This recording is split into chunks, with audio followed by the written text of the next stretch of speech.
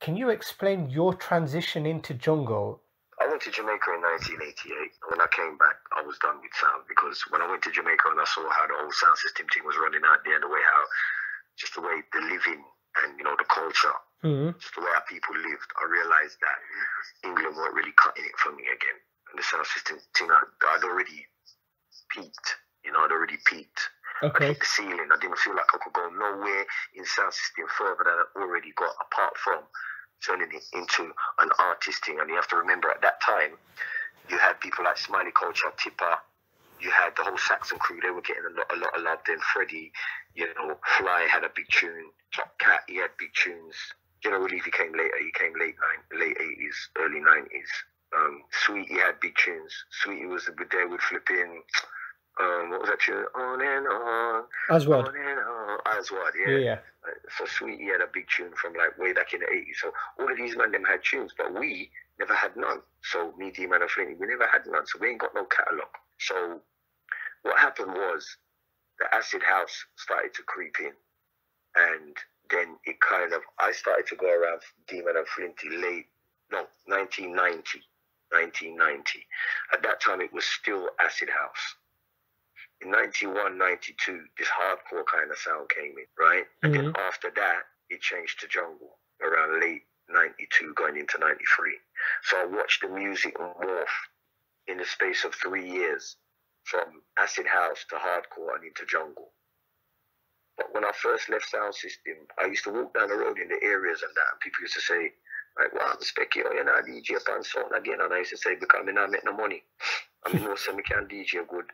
I mean, now I make no money, so it don't make no sense, you know. So they're like, so what are you going to do? And I've got offers on so many sound systems to go and DJ. But I was just like, no, I didn't want to do that no more. You know, I was looking for another angle, you know. And by the grace of God, this jungle thing happened, and D-Man and Flinty basically drew me into it.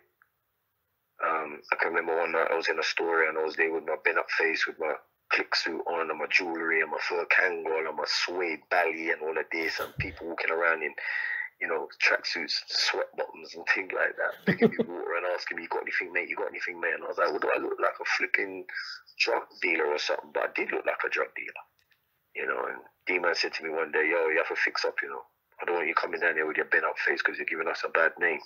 So fix up, you know what I mean? Otherwise I'm not carrying you back to no more dance. And that was when I kind of fixed up. I went and bought some more, you know, I went and bought some little shell bottoms and 2 little jacket, you know, a little puffer jacket them, and started getting myself into the team. I was already 30 by then. So, you know, you're like, in terms of reggae, you know, you're an elder. You're sort of like an older guy now. So, you know, you dress a certain way and carry yourself a certain way. That's all attached to sound system and Jamaican culture, or West Indian culture.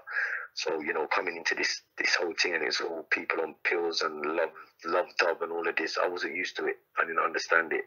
But as it went along, I started to get it. It's just a different way. They grew up in a different era to us, you know, because we did that whole 10 years of sound system. So when we're looking at these people, you know, the first time I went to Astoria, I saw Prodigy, man, doing Charlie Says on the stage live. You know, with the sound system crowd and then the acid house or the hardcore crowd, how different, like for you, how different was it? Because I'm guessing that it's a completely different vibe then. Totally. Because, you know, sound system was, you know, in my era, it was about rubber dub reggae, rubber dub dancehall. Yeah. So, you know, it's very, you know, you're dancing with women in the dance, slow wine, you know, and it wasn't very hype. You know, the only thing that used to get the people them hype was the mic man them. They used to get the people them hype because they used to like the style or whatever, or they like the lyrics, and that would get the people hype. But the music itself was rubber dub reggae, so it was a very laid back affair. It wasn't hype like that. You know, obviously sometimes the tunes would, like, you know, when you're playing Sound Clash and you're playing dubs and all of that, and you play some wicked dub or whatever, Unity had a very loyal crowd. You know, our crowd would follow us everywhere, and they were lively. They used to make noise. You know, as soon as we go on the mic, you know, bare noise and start beat on the wall and beat on the sound, box them with them hand and bare noise effect, you know what I mean? So that's how we kind of came up in it. But when I went to a rave, totally different level. It was a totally different level of energy, atmosphere, everybody high on drugs, so faster tempo. And even though it was faster tempo, at that stage there, it was slow compared to now. It was slow, but it was a lot faster than reggae. It was double time, you know. We used to see Rebel MC, Rebel Natty. Yeah, he used to be out there doing his thing. You know, he had a big name. You know, that hip hop era there, the kind of hip hop sound system, and then the hip hop artists that sort of brought it into the rave scene. You know, that's a very important era as well that gets overlooked. People like Skinny Man and Rodney P and Black Twang, all these guys, you know, Demon Boys, Million Dan, and even Russ Demo, all of these guys were there back in the day doing their thing, but they just missed the boat on the big sound systems, you know. If you ask Rodney P and all of these guys, they'll tell you, I used to listen to Specky, we used to listen to Navi and Demon and Flinty, we grew on him, on them man there, because we were the man there at that time. We had it a monopoly on it, you know, we had it locked. Pretty much like how we got Jungle MCing locked now. So, with regards to the jungle scene then, Kool FM, how important is it in the story of jungle, and how did you get onto Kool FM? Well, before you said Kool FM, you have to say Rose. Okay.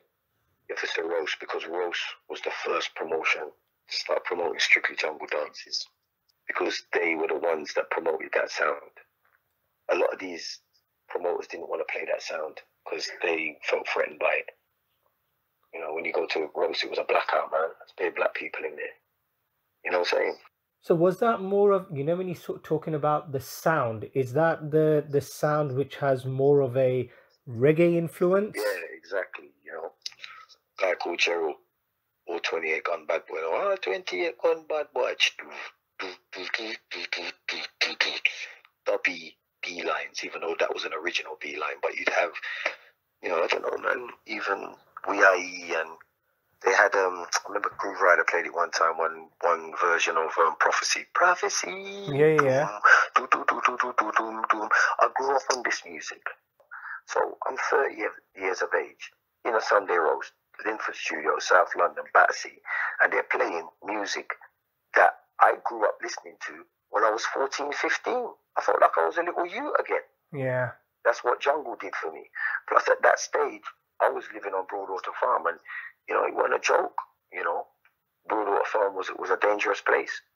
It was a police no-go area. There was a lot of madness going on over there. You know, there was risks. That was, you know, I was putting myself at risk being there, and you know, the only way out was to try and make it, doing something musically. So when the jungle came along, it kind of saved me, man, from, you know, a life that could have turned out anyway. I might not even be alive now the way it was back then. Do you know what I'm saying? So, you know, I'm in these dances, and it gave me a new lease of life, and that was in Sunday Roast. And it was being in the Sunday Roasts and not being able to get on the mic. But I'd be touring with Ragga Twins as their hype man, but they wouldn't let me on the mic in the parties.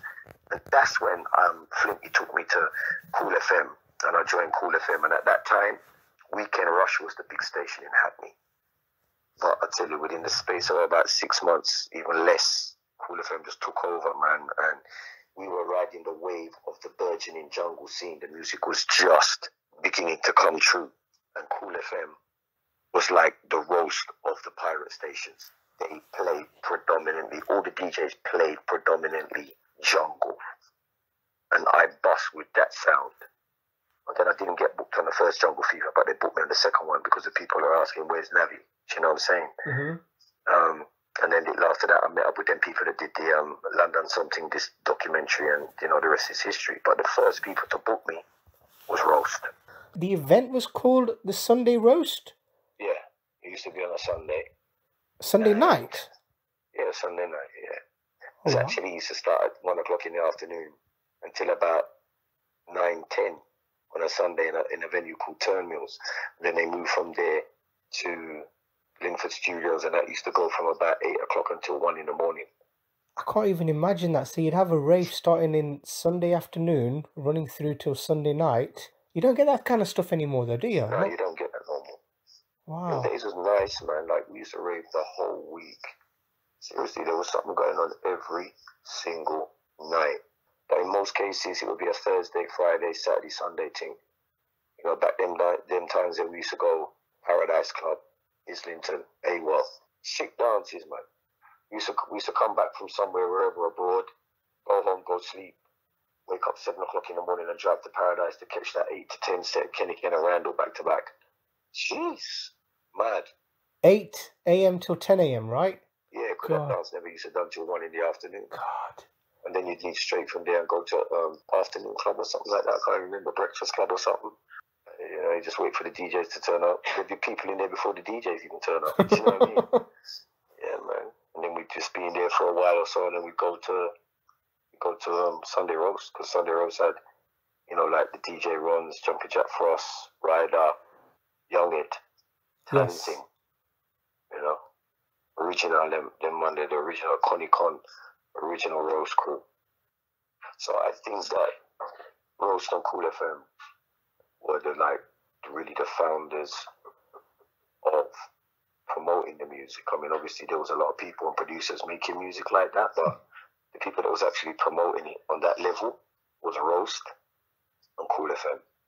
And I owe them two brand names a lot, because, you know, that was where I launched my career as an MC from. Remembering that I had to change my whole style over. I had to go to the bottom of the rung and rebuild myself. Remember, I'm on the biggest sound in Northeast London, Unity. I'm a top boy. And then I come into this scene and nobody knows me. So I've got to start again from scratch, rebuild my name. You know?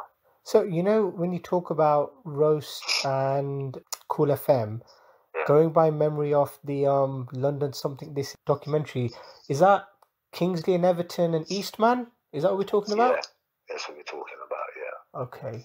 So how important are guys like And a guy called Smurf. Smurf, yes. Smurf and Eastman started off Kool FM. Was it around that time as well that you linked up Mampy Swift? Yeah, 93, I started working with Swift on the station, and he was just called DJ Swift. And at that time, he had Swift and Zinc. Swift and Zinc, okay. Yeah, because DJ Zinc used to spell with this guy called Swift. Okay. Yeah, so they were called Swift and Zinc. And Mampy never used to like it. He was like, why is he calling himself Swift? I'm Swift. And then I found out that the guy's name was David Swift. So I was like, bro, you're going to have to put something before or after your name or something to switch up your team. He was like, nah, my name's DJ Swift. And then one day I think it was some jungle tune. It was like some Warbasize, Mampy, which just means big. That's what Mampy means. And I just started calling him Mampy Swift. I just started calling him Mampy Swift, and it just stuck. He didn't like it, but now he's Mampy Swift, whether he likes it or not. Yeah, that's the name now, isn't it? Mampy Swift. Well, it's me and Mampy Swift. You just mention that to him and he'll tell you. Kool FM 3rd birthday. Mampy Swift back to back with Younghead, with Navigator, Ragga Twins, 5-0, Stevie Hyper D's on that as well. Then on the flip side, you've got Footloose and Brocky with Moose. Again, I think Demon's on there, and you got MC Det. So that, even to this day, I mean, bro, I'm not even lying to you. I can probably recite all of that tape because I love that tape that much, yeah. But that tape, the vibe that just from that recording, it sounded like. Oh, you tell me, what was it like? Wow, that was one of the maddest dances I've ever been to. When we got there, the whole of Centre Point, roadblock, you know. Roadblock. Police out there telling people, no, you can't come in. You couldn't even get the other side to the other side of the police to even get anywhere near to try to walk to the door, let alone, you understand? Because the whole place was just roadblock. Anyway, so Bushkin's dad is a guy called Egan, and I know him from Tottenham. He's an elder, and he saw me, and he came off of the step and came to the police and said, "Nah, he's an artist, let him through," and he let me through. And then they parted the crowd, and I got in there. And when I got in there, dude, you never heard anything like it. You couldn't even hear the music. You could not even hear the music. It was so loud, bare noise, like whistles, horns. Mate, that was the most electric rave I've ever been in, man. Yeah. Madness. Touch the mic. crazy dance. Bro, I And I think remember. that's when what's the name? Radio One kind of was like, yeah, that's what we want on Radio One now. That pirate vibe. They saw the crowd, they heard about it. Because it's just around the corner from Radio One, isn't it? Yeah, because Radio One's at Oxford Circus. They must have heard about it, man. Because it was a complete roadblock. It was on it. Doug's talks about it all the time. He said, Navi, I never got in the dance, man. So we got there too late. So he never got in the dance. It was too mad. But he said he knows every single word of all the cassettes because man. It's like it's history. I'm telling you that tape pack there is history. I was lucky enough to speak to a guy called Phil who used to be part of Jungle Fever, and he actually sent me one of the last copies of the tape pack that he had. So I'm actually a proud owner of the actual tape pack, the 6-pack, and yeah, it is one of them that just for tape pack collectors out there. Having the Kool FM 3rd birthday bash was just like, yeah, that's like one of the holy grails of tape packs. Do you know what I mean? It set us in stone, like very legendary, man. That's all I can say. Can you share any memories of how busy you were with booking? So you had gigs like Roast, Fever, Telepathy, Thunder and Joy, Amazon, Desert Storm, VIP Champagne Bash, Hysteria, AWOL. Like what kind of, how busy were you with bookings around this sort of time then? 7, 8 bookings every week for about 2 years straight, man. And when I did the second Jungle Fever and I came off of that stage, there was about 10 promoters there waiting. And they all took my number and I got bookings. And you have to understand there was big parties going on, but Jungle was so huge and so new that everybody was putting on parties. So there'd be midweek parties, there'd be small parties, little club parties, little private affairs. There'd be industry bash places where they'd have Jungle and drum and bass playing.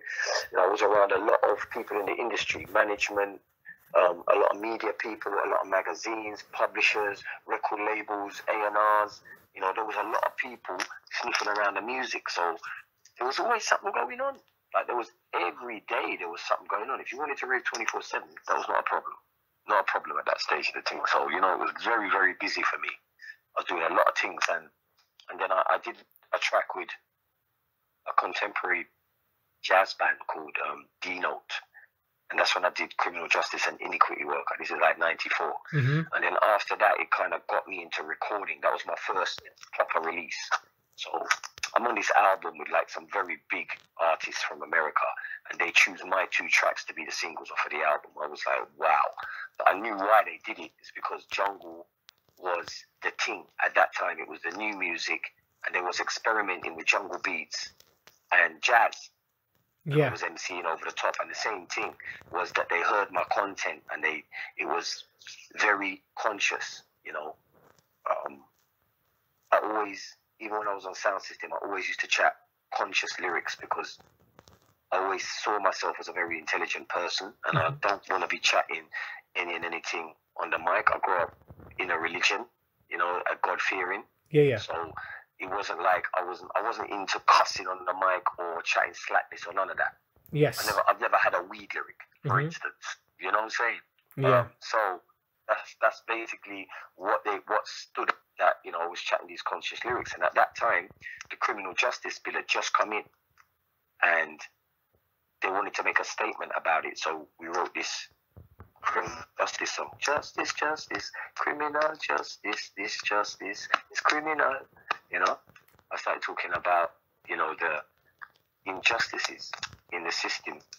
So what was the criminal justice bill? What was that? They were cautioning you, saying that anything you say now could be used against you in a court of law later on. You could talk yourself into a hole. You know what I'm saying? They could make up anything they wanted to say and then use it against you later on. It was kind of a new law. It's never been like that before. You know what I'm saying? Could stop and search you on suspicion and all of these things. It was crazy. So around that time, who would you play out with in terms of DJs and MCs? And like, who were your travel companions? Like, were you regularly booked with a DJ or AMC? Is that how it used to work? Or was it just, you were just on a flyer or on a bill and whoever would be on your set time, that's who you'd be playing with? Yeah, I kind of came up in it with Moose because I used to do the roast parties. So I used to be resident on roast. So Moose was the one that kind of schooled me and showed me how to properly MC over jungle.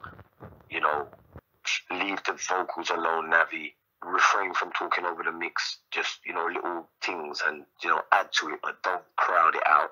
And wait for your spot, wait for the rhythm to come, and then when it comes, you jump in. It don't even matter. As long as you got your bars right, you're good. You know what I'm saying? Even if you're coming 2 bars late, it doesn't matter. Just make sure you're on point and make sure you're not chatting over vocals and the mix too much. So once I learned that, it kind of taught me how to properly MC over jungle.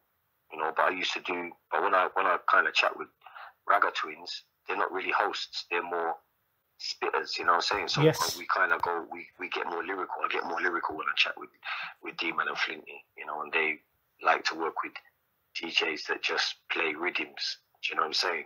As opposed to DJs who play a lot of vocals. Whereas with me, I don't mind, you know, I go out with Remark and, you know, he's playing all dub plates and their vocals, same thing with Aries or any of these guys that play like they're lined up, same thing again. I can host over that because I know how to drop that. Mm-hmm. I can host like I'm on a sound system. I know most of the artists. Sounds like, man, like Johnny Osborne or whatever, and this, that, and you know, you kind of know how to juggle it. You know what I'm saying? And then they still play rhythms. So you know, you just wait until your team comes. You know when it's gonna drop, and then you just jump in and do your thing. You know.